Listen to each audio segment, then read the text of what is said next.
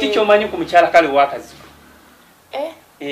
Wemanyiko ki? Baba tabu. As in how? Abalabi baffe baagala okumanya. Omukyala wakazigo ono kiki? Pulira abamu bagamba omukazi wakazigo simanyaawo masimanya ki ebyo byemmanyiko. Yeah. Then are you? Nze ndi wa tabu. Wangi? Ndi wa tabu lwakuba siri wa buli omu batini. Omulabi waffe wa Taufik Media UG ogamba otya?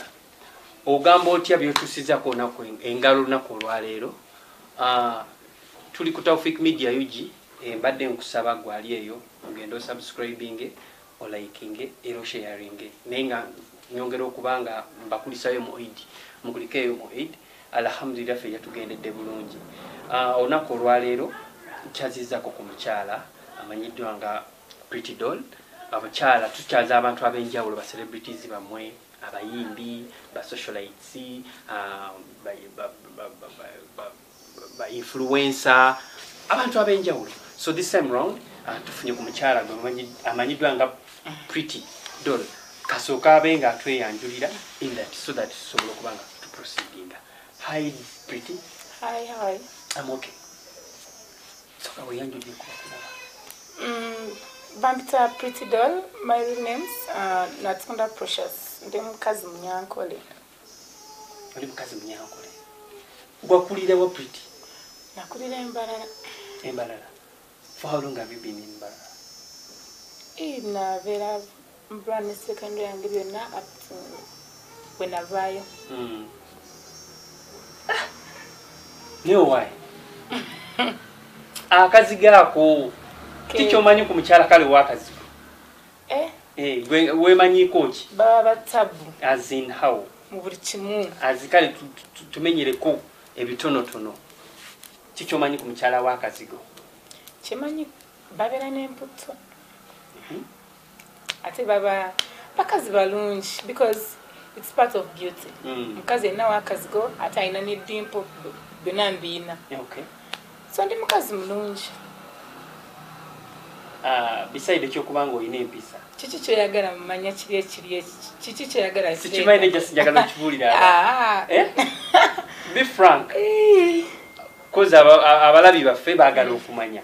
Omukyala wakazigo ono kiki? Pulira abamu bagamba omukazi wakazigo simanyaawo masimanya ki ebyo byemmanyiko. Yeah. Then are you? Nze ndi wa tabu. Wangi? Ndi wa tabu lwakuba siri wa buli omu batini. Yeah. Pretty. Obulamu bugamba ki? Gyebuli. Omuntu ng'ali ayagala okumanya Pretty Doll akola biki? Pretty Doll ng'akola bingi. First of all, I have my own business. Okay. Then I also do night club hosts. I host in clubs. Like now, every Friday, I host in clubs. Okay. Specifically, chicho singo kuba kyotunuulira kyongamba nti kino kinsinza okuba nga ntunuulira. As in business. Yeah. Byokola. In business, I have spas. If you banabakola sports, abagenda mu gym, you can but in your sports massage, in your body scrubs, in facials, everything you can find it at Pretty Doll Spa. Okay. Bami ojali. Chali. Ati dadi. Bona. But bamanyi nti oli Uganda. Of course. Okay. Ne batachimanya. Ani ayinza okimanya nga si muzadde wange. Muzadde ayina osooka omumanya wendi. How old are you, Pretty? Nego obuuza otya omuwala emyaka. Nkikuswaza. Nkyali mu 20s.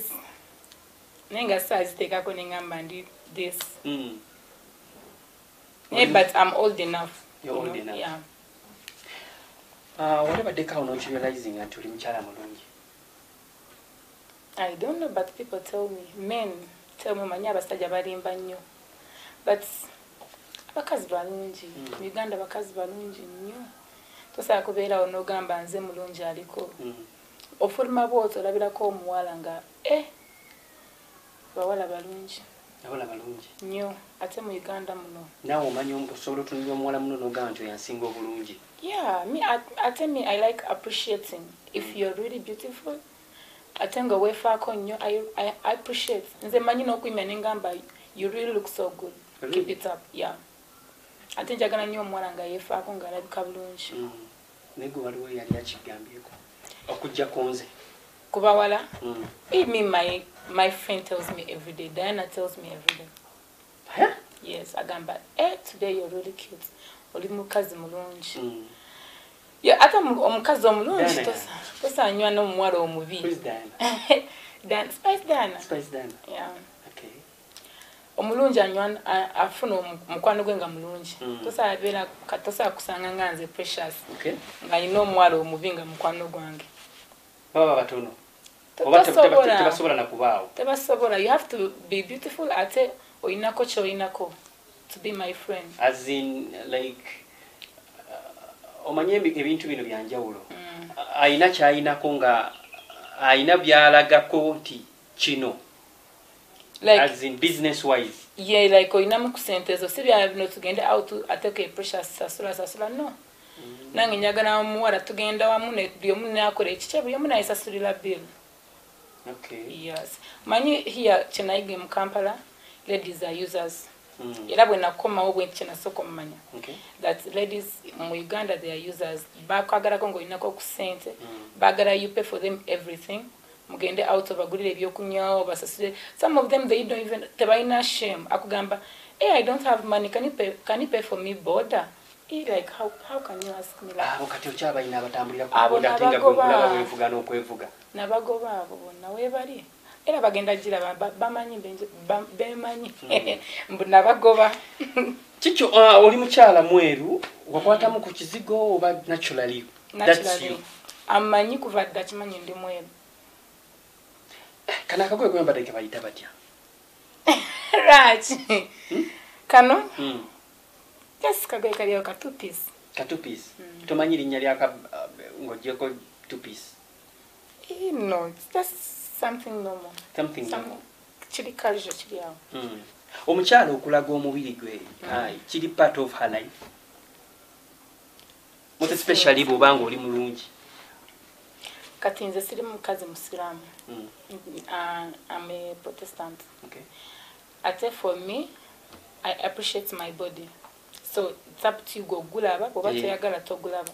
But abamanyi I always show. Ewa kamera njagala ondage omukyalo no muzooming.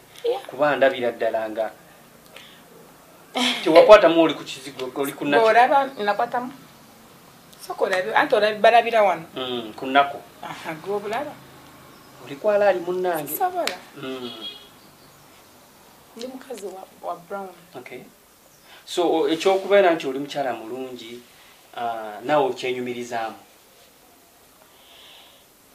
I thank God. Simbu buli omu asabeera like this. Omanyi ate beauty simbu face no. These days oli mulungi naye nako ki bwo kiki wekoledeko I hard working woman. Okay. Me I'm a very hard working woman. I wake up nengenda ne I have nenda businesses zange nengenda ne hustling because you know ebintu bingi actually nze byenkola. Okay. Yeah. Kati oyinza nokusanga nga Precious in the agent. Like somewhere and like car agents. Nenga go tochimanyi. Are you for real? Yeah. A lot. I do a lot of things. Munyuma abakyala abeera omuntu attractinga nnyo. Oli ne bwaba akulengeredde eri alabira ddala nti omukyala ono w'amaanyi. Naye ate mulimu abataba tubalamu amaanyi. At the end of the day n'omutuukako nga ng'oweddemu bugwi maanyi. Ng'oweddemu. Kiki osinga okwagala ku mubiri gwo? Era mbadde nsaba before we proceed nsaba ojjeko kushedzaawo abantu basobole okwetegereza. God. Piti, kiki osinga okwagala ku mubiri gwo? I love everything. Anti buli omu abeerawo n'amanya nti ku mubiri gwange nsinga kwagalako kino nti nyash, my boobs, face. Like oli ayina like ekitundu kye butuufu nga butuufu kyakulwanyisa ki Kiki osinga okwagala ku mubiri gwo? That's a hard question because nze neyagala nga bwendi. Everything on me nkyagala. Because nze nenkana. Sigenda gamba kabina kanene. My thighs zenkana. Magulu gange genkana. Kitegera like ndi muntu nga eyakula nga ayimiridde bulungi. Everything perfect. So I want to thank my mom. Ola nga bwendi. That's my mom. Ne figure ne body even up to now. Chenyambala memwanga chambala. Same body. Buwe watu gambi uliwe oina akembarara. Kabaita akembarara. What is kembarara? Akembarara toka manyi. Sikamanyi. Anti abaganda ina amazing. Hey. Banange kye tugenda kibuzaako ku ndowooza ku basajja. No, ku basajja bo. Akonga sikamanyi. Nenga buli mukazi yena ina amazzi. That's normal. Twali olowooza gwe waliwo omukazi nga talina amazzi. Kyebali naawe. Tewali. Buli mukazi alina amazzi. Nze kyemmanyi buli mukazi alina amazzi. Gwate kale. Era nze nyina. Sha. Nesitabeera n'amazzi ani anaabeera nago. Okakasa. Kutidde. Osobola n'olembekako bw'oti n'owuta n'onywako. Kasita kasitofu ate buli siri musajja mbw'asaa kujjayo mazzi gonna. Some men they are so boring in bed nga ye tamanyi wakukwata tamanyi ki. Naye nga waliwo oli omusajja. Otugenda ogamba this was me nga mazzi it's too much. Nogamba no omusajja nga amanyi okuganoonya. Manyi okugakuba. Naye some other people they're so boring. Ate me I hate boring men. That's why me I choose. Okay. What's your position in bed? Why would you ask me that kind of question? Why? As long as ongambye abasajja mulimu engeri gye bagira amazzi ne oliwo abamu abamanyi engeri gye baganoonyamu. I was like, naye kankubuuze such a question. Oyagala tugendeyo olabe? Oyagala tuyingireyo olabe? Tusobola okuyingirayo after this interview ne tubaako kye twekolera. Ibra bannange. Wangi, what's your position in bed?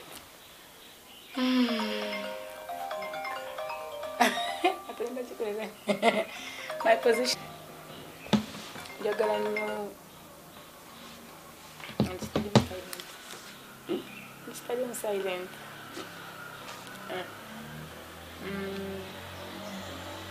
Anyway, bingi kuba nze mba njagala kutuulako ngutuleko nguwulire nga guli eri. Oyo style bagiyita batya? Then ne doggy style. Those are my two favorite actually. N'abasajja bange abangi bakimanyi. Nze mba nina osooka okugutuulako n'engulira nga gutuuse eri. Mpulira. Soko gamba oba tonnagutuulako oba tumanyi bya. Basigulira. Gwe nsookako then tusembayo ne doggy. Omanyi oyimbira kazindaalo? Nze nga simanyi. What is kuyimbira kazindaalo? Like kuyimba? What? Anti gwe toyagala nnyo Oluganda lungi. Nakugambye me n'Oluganda we are not friends. No, it depends anyway. Some men are dirty. You have to be very clean and circumcised. Okay. For me to do that. Yes, tulaba nti omubiri gwo yes ya omukyala mweru. Tatu zino zijja zitya ku mubiri gwo era kye kyakwaliza okugamba nti kanneekube tatu oba it's part of the beauty? No, nganze I love tattoo too much. Nzagala nnyo. Even mwemba noonya omusajja. Men with tattoos. La wala ngeri gyemulamu nengamba God balabika so nice nga ina tattoo. I love tattoo. Nasooka kukolako one tattoo. Tattoos nazo zino zibe obeera addicted, you know. Osooka n'okolako emu n'ogamba no, only this one is enough. Genda alaba n'oyongeraako eyokusatu eyokuna. That's kati kyoba nze ndaba omuntu nga omubiri gwe naye atuma tattoo saamujajinga because ekyo ekintu kibeera nga kyereeta kyokka. Oyina tattoo zimeka ku mubiri gwo all over your body? No, not too much. They can be like 5. 5? Emu tulaba eri enemu endala eri nyingi eno eka tattoo. Small tattoos. Yeah. What do I know? This is my name. Eyo yakuna. I have a butterfly. Okay. Naye abasajja tebakusumbuwa. Men, I mean men. Abasajja. Mbasange wayi abasajja. Line gwanga Uganda omanyi nkwana abasajja gye bakwanamu. Abasajja precious tebakusumbuwa. Anti sinzira musajja kyagenda kujja kunkwana. Nze si buli omumbo musajja agenda kwogera nange. Lwaki? Soboka. Lwaki? Lwaki? Ogenda kunsangawo. But you always move. Yes, I move, but even men abamu batya to even approach me. Kale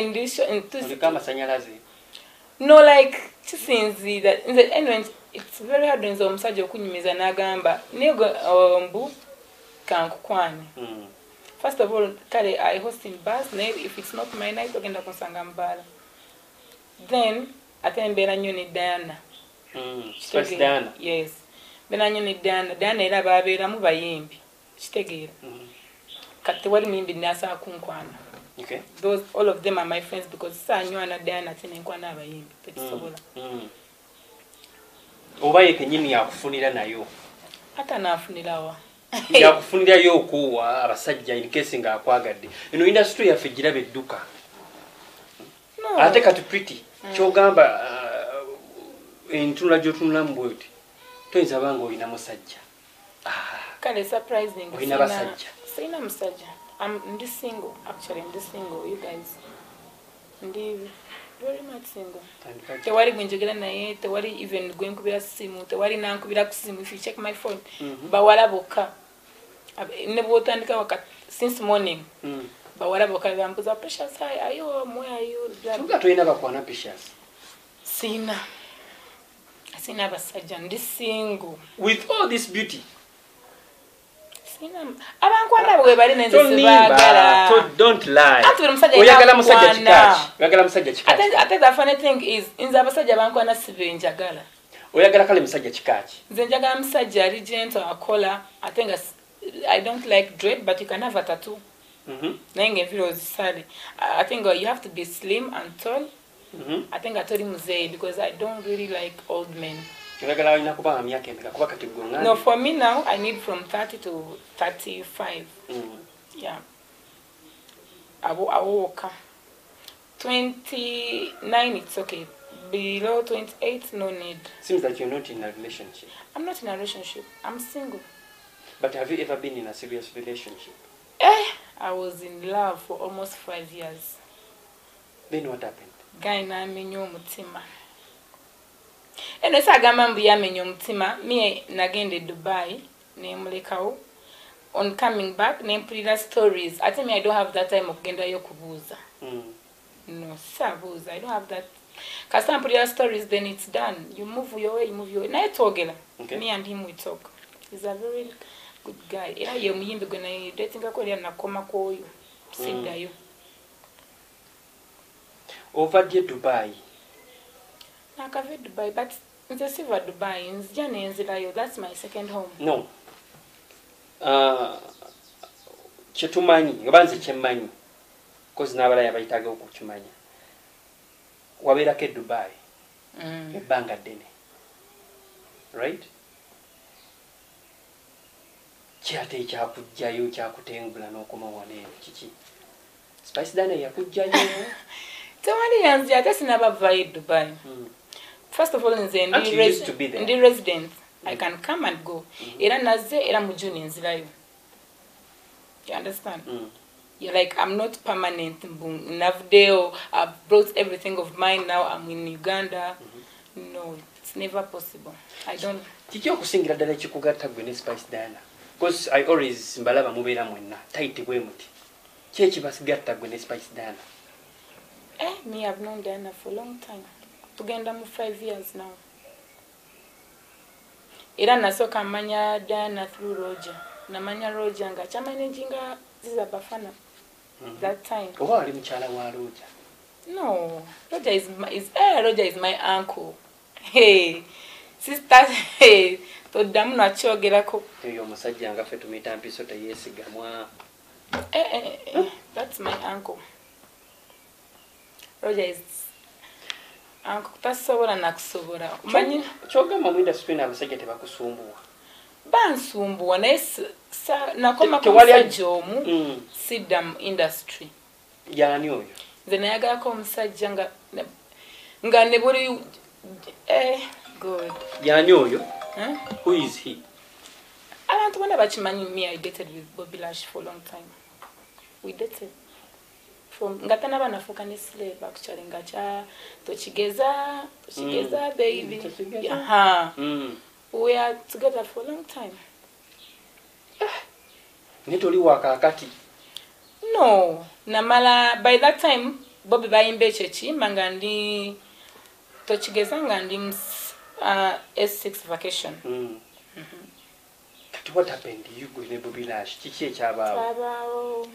That guy, he's the one even contributed on my money to go to Dubai, you know. They later came to Bamara Nebaja show. We are still okay. Then Ninkomao for the first time. Okay. Me and him we are still okay because Nakgena Nimara 1 year Ninkomao. Then Nimara Ningenda I spent 3 years without coming. So Nintanka would have story. Remember. This is not the kind of man I want. Nganzi. Ndi mukazi wa musajja. If I'm dating a guy actually in this sorry. Tunula mu camera okakasaba igwe. Yes, nze pretty doll ndi wa musajja. If I'm with you, I'm with you. Siraba wano. Sagala manya. Kumanze at least you don't fuck around with me. Sisobola. Mbera no musajja omuyeka but if I say it's too much atenzi abatanguvao nengenda because it's not worth it. Manyo kwekembera omusajja omwe ate nga ali mukole ebibye. So I was like, it's okay. Buli omwe akwate ogugwe but we talk. Mwogera. We are friends. Yo muntu bwenfuna ekizibu nga kyamaanyi nnyo. I think nze muntu gwensa kubera nengamba you know what? Waliwo kino. So kati Spice Dano no. Temutengana nnyo kiki kuba muntu ayinza olowooza nti oba mulina baaluganda oba ayina baakupangira. Dana baani abampangira. Dana nga ali busy. Dana abeera busy watali mu studio agiri mu shows watali mu show ali mukola bulango because Dana alina obulango bungi. Abeera busy nnyo n'ebyo tabiriimu n'ebyo basajja tabiriimu buli omu ali bibye buli omu Dana yezimba nange ngezaako kwezimba. Ebi abasajja tayi tumanyi munne Roger munne akupangira Roger. Roger is my uncle. Chidamu no Roger is my uncle. Is your uncle? Okay. So kati ogeze Dubai twalabako wagenda kawo mu big brother. Sagenda big brother. Just the guy gonna manyi yari big brother. Era scandal zaawo zaavaayo ne bagamba nti munne wali oyagala omusajja w'abendi oyo amanyiddwa nga Emmanuel. Ate waliwo omusajja abasajja omusajja si wa buli omu. Omusajja tasabira mukazi ogwo. Ne gwe yali mu room kituufu gwe wali mu room kuba ebigambo baabiwandi byafuluma. Nali mu room. Nali mu room ate nandibadde wa reception. Wali mu room naye. Oyo gayi wangera ne katukyayogera oba ayina baani oyo aba ayina baani be bamanyi. Just byaffe bibwe biri bijja ne bibeerawo ne buli omu n'agenda olulwe. Ate ono omuwala gwe yali naye dancer. Records? Yali girlfriend we I think. Kati wamujja ku Records I didn't know kumanze natandika okugenda naye nga simanyi omusajja nakatumanya abasajja abakugamba no I'm single sina mukazi nga gwe tokimanyi. But at the end of the day nga ino mukazi ayina girlfriend. Era nze nali sagenda twagenda ku hang out nga nkimanyi ayina omukazi nengendayo. Okay. Nali sikimanyi nengendayo. So we are together and it's we spent a night in the morning. Someone is knocking at the door. I'm like, who is that? Banyo nakubira amasimu, it's getting too much. Mgamba, can I open the door? Agenda kugula nga yori. Banya bakazi aba Nigeria bekala kasa nnyo. Ate ne bwekala kasa eri Dubai. Security ya mind wali kyogenda kukola. You on visit visa, me I'm a resident. Okay. So you cannot attack me. So yensonga gulaki webaka n'omusajja wa muno okuba musajja we. Ate gwe yakugambako yali yakugambyeko mubere yali mukazi. Kitegeeza authorities zonna zaaliwo olw'okuba gwe sinyabo ina residence eri. No, actually Emma Tavanga ye nagamba reclose yali mukazi we. Reclose ndoza yali yes paneko. Yali amwetega. No, like that's a handsome guy. He's very handsome. Yensonga lwaki mukazi we na. Yensonga lwaki wa that's a kukwana n'Uganda. Ata he's too good. As in everything. God, that guy, I'm even obsessed with that guy. So agenda Lagos n'entamulaba. Tetsabeerawo. Yeah, I know soccer. Ebirala ebiddirira. Abalala be bamanyi. Ne wabanga. Yeah, oh yeah, you guy wange we tuli abo. Na bababi. Nenga si musajja wange. Namba chika business. Si musajja wange. But if we meet, shit happens. It's okay. I like him, he likes me. Just so muchikola for fun. For fun. Kuba nange sim sad mufe sabera with my boyfriend no. Le makore chiche. The city busibera Lagos. Bere no miganda. No nyamusajja munayiganda. Nenga ina sente. Sibu sente. Go imiri daughter, what do you have on table? Idea. Binji. Yaranze sakwa gamusajja nga ina sente nga nange sinamu. Okay. Ate sagala tenze mbere nyina sente ate njagala akasajja akavu. Everything it's me. No njagala musajja nga supporting ako. Nene bwaba afunye obuzibu nga I can add on. You understand? Yeah, naenze njagala musajja nga akola. Waliwo omwami ono gwe wabeeranga naye actually used to post him nga bwogenda obeera naye mu Nigeria comedian. Nasty Black. Yes. Nasty Black is my friend. Go, that's my G. No, that's that guy, like he's a comedian. He's a very big comedian, but that's in Nigeria. Yeah. Nasty Black is my big G. It's like he's my G. Good. No. He's my friend. He's my good friend. Up to now. Up to now. Kubanga bagamba twategeera ngambo you guys wavanga eno n'ogenda eri ng'olina by'okimyeyo just to enjoy him, then after enjoying him n'okomawo one. No, he's my friend. He's just my friend. Like if you want Bobo yaga keeping a relationship with those kind of people, omufula mukwano gwo. You understand? Kasi amgena mabira la friendship evako. Kat those oyo guy mukwano gwange nyo. Actually ne guy omulala gogena dating a comedian. Era Nasty, it was through Nasty. Yeah. Nasty, we dated for like 1 year.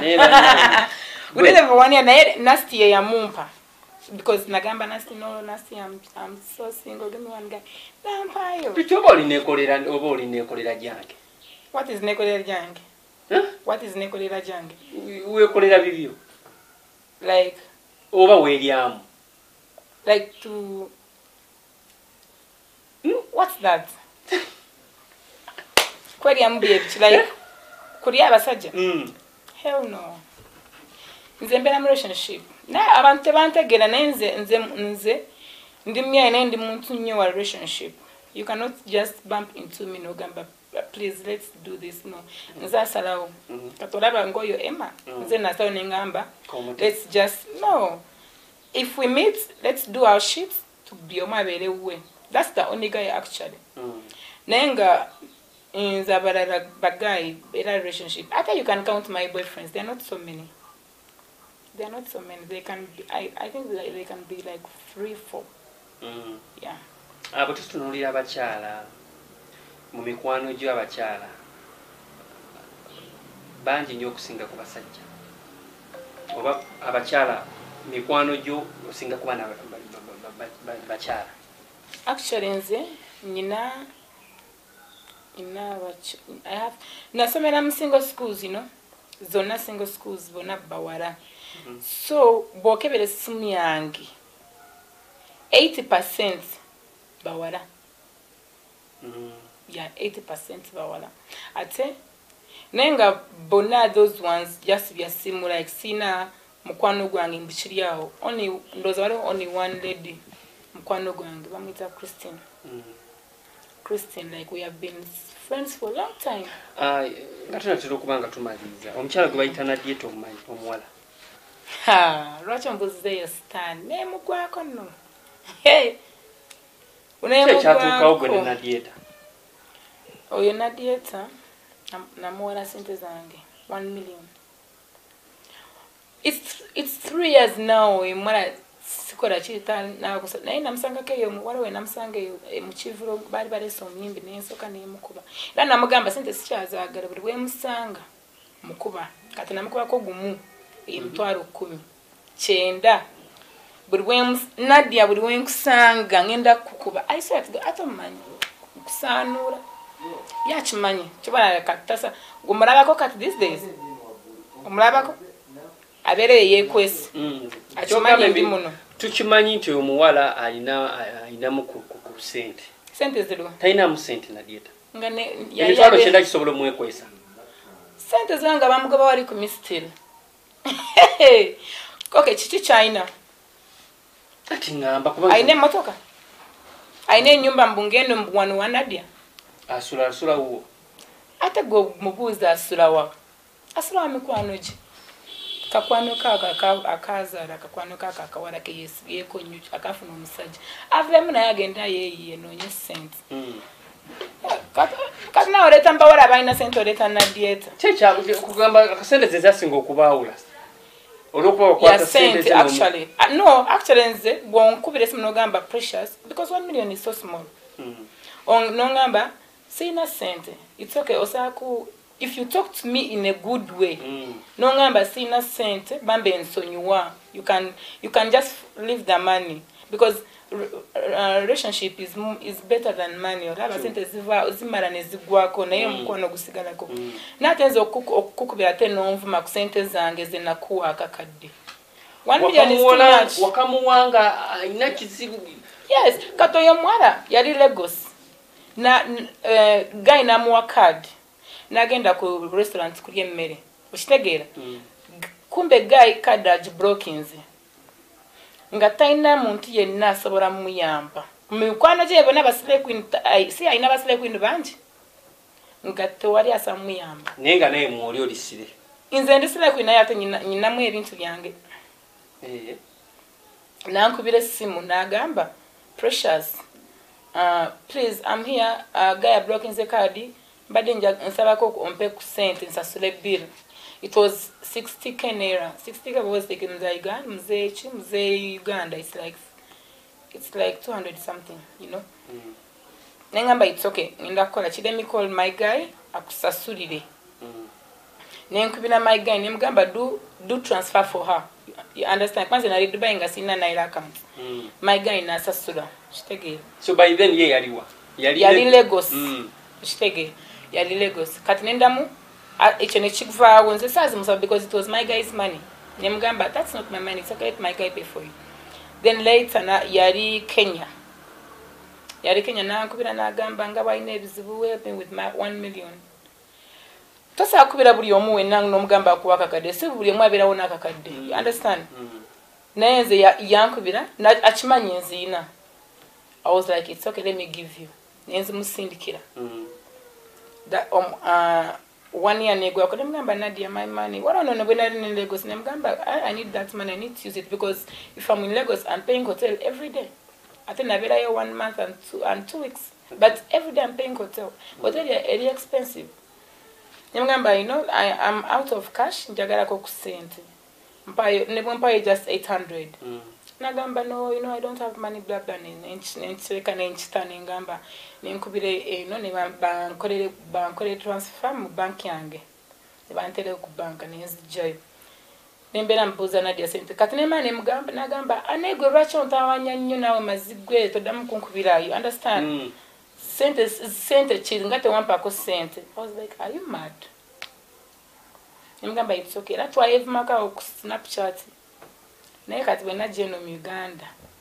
wana msanga o bali balese guy muyimbe wa Urban nsoka Ninsoka nenkuba oyo.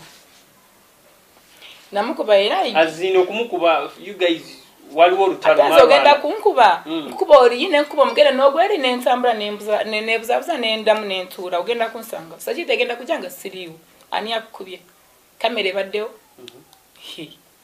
So kati okutwalize wamu sente zezamu okuvola sente ate sikyazagala actually sikyazagala nenga ngenda mukuba ziggweyo ogenda musasula mu kumukuba ziggweyo kyokka anti olwo kati poliisi ogenda kusibira mu kkomera ate kati oyina sente z'okunsiba mu poliisi agenda kunkwata ntwale ku poliisi nkwata akakadde nkawe poliisi nveeyo bamusibe oyo ayina sente oyo poliisi naye these days olowooza otwala omusango ng'oyina sente banne Nadieta gwe twogerako omuwala alabika bulungi nnyo. She's an influencer. Alabikako basile era nga bwagambye because munai tugambe nti affecting a life. Kiki kyalina gwe kyolaba mbw ayinako nga Nadieta kubanga kati nga bw'omanyi kati Precious ombadde ondabireeyo olabye business yange right same way I have another branch I have my car I'm not bad you know siri mubi like I'm just 27 actually kankugambe I'm 27 but me myself what I mean ate ne sigenda kwogera kuba katoye Nadieta ineta kawali mbyali kurali mmanyage taina me I've worked for my life sina bya abasajja Nadieta agenda kujja Dubai ng'omusajja yamulese nga nze na mwana oyo omusajja nenda we tuli abagamba mbu nawe oyinamu omukono gw'omusajja gw'abasajja abakulabirira era kati nze tosakwana musajja nga talina sente olina obeera mune ku sente you have to have money kati Nadieta ye toli musonyiwa anyway nkugambye kati ate you guys mwali ba mukwano nnyo no kati right now sisa afuna mukwano nga talina sente you cannot take me back I have to move forward chobalaba every day if you see me ondaba ne Diana is someone who adds too much on my life. Katwala burubonsanga ne Diana. She gives me money, she pays me. That's what they call yeah. So sakubira Diana imgamba Diana namu obuzibu. Munayo obuzibu. Ya soko kumpa. Newe banga takwata kubira Roger. Yes Spicy Diana. Ndoza bamuzala n'omutima ogugaba. You know right? Yes, I know. Yes. Spicy Diana agaba n'ebita mukwata. I know her. I know mutima omuyambi. Era batutunulira abayimbi bonna abayimbi abasinga bayiba abasinga okubanga bagaba. I can actually die for Diana because she has given me too much. Yensonga lwaki muli too tight bwe muti. Yeah, ate kati mbankola kino omuntu nga tanyongerako. It's better I be with Diana. I can be with her every day. It's okay because nenda kawo ne business yange onenjirekawo. Yeah? Yes. Ngakubide simu nagawo manyi pretty jangu one business project. Atenze mbera era waliyo receptionist waliwo abakolawo. Naye nga nebwemba wendi nankubira I go because I know even if where I'm going I'll get something. Checho sare na mkazi na mwala ngatana takugattako no that's too dumb sisobola. Kati abawala abali abafaking obulamu oyinza babu gambo because naffe tubadde nange mbadde manyi yo among those girls abali mu faking a life. You need to stand up and hustle. Ate these days tewali musajja yagala mukazi nga talina kyayinako. Buli musajja walina katanonya mukazi yeekoleddeko ebibye ayinako ku sente ze. Not every time mpa sente for what? Sente zenjala osaba musajja ntwalo 10. Ezinyi njala zokolera sedime. Ate njala za meka genda mu town genda wani ntwalo 10. Enviri baziseera. Hey my dear. Enjala zo zikolera sedime. Is it njala? 100k. Ate akaviri. Now this is a wig, and a wig, you know, it has been, and a wig, you know, and a bone straight, Brakova, right? But this wig, it's now making 2 years. Never job was such again. It looks new. Najugula Lagos. So since was there comes again, it's like 2.6. Whatever they call munju, ngatoina munenga. Option joina yakubira muntu oyo gwe wasobyako nga yalina okuyamba. Nesa abera nga sinamu because Sa nyina business. Niwe mba wano right now sente zange ziweddeko. I call nimbagamba mumpe mtwalo 10. Ate me if it's not my mom, it's Diana. Okay. Only those two people. Even my dad stella nyo musaba sente naye omuntu gwensaba sente. Actually bwembera mu kizibu no Roger. Kubira Roger nengamba Roger manager Roger banange. Nagamba it's okay. Yeah. Niwe mba sina kyakulya gamba kabakuletera emmere awo. Ne stera nyobera nenkubira sina nabawala benkubira be Kampala ni mwana magenda kuwa mtwala 5. Nyaba singa Roger bamugamba mbu wa mutima mubi. Anta bolwa kubateba ate katola babenyina bagamba mutima mubi bo balabako obulungi bwe. Bana bo babeerako eyo wa Roger. Yes. Ne babeerayo Roger n'abawe emmere n'abagulira buli kimu kyonna. Ne bamala ne badde ne bamwogerako obubi kati ngoyo Green Daddy. Yabeerako ewa Roger. N'amugulira emmere n'amugulira ekyokunywa n'amuwa buli kimu naye bamulabe ng'ayogera ngamba people forget so easily.